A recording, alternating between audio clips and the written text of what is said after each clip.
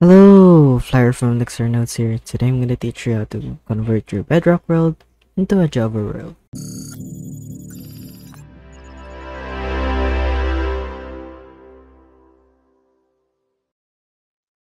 Head over to your Minecraft, head over to your worlds, and then let's say I want to convert this world called Elixir Nodes. Click the world.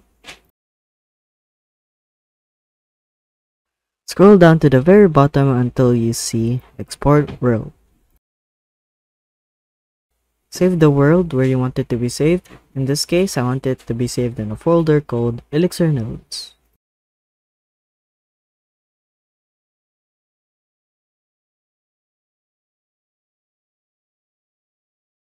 Head over to your Google, then type in chunker.app. Click on the very first result, then click this button called Upload Archive. As you can see, our saved world is here. Click the world you want to convert, then click Start Upload.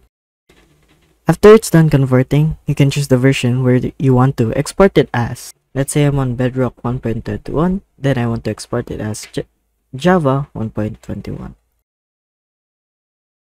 After choosing the version you want, you can press Create and Download. As you can see, you can choose where you want to save the world. As I said, I'll save it on the Elixir Nodes folder. Third step is, head over to your Minecraft, head over to the Java Edition tab, and then you can see installations on the top. Then you can see my Java version is 1.21. That's what I converted the world into. Then click the folder. Then find the folder named Saves. Then head over to the folder where you saved your world, minus Elixir Nodes. Drag that world into the Saves folder. Then after that, press Extract. Then you can delete the zip file if you want.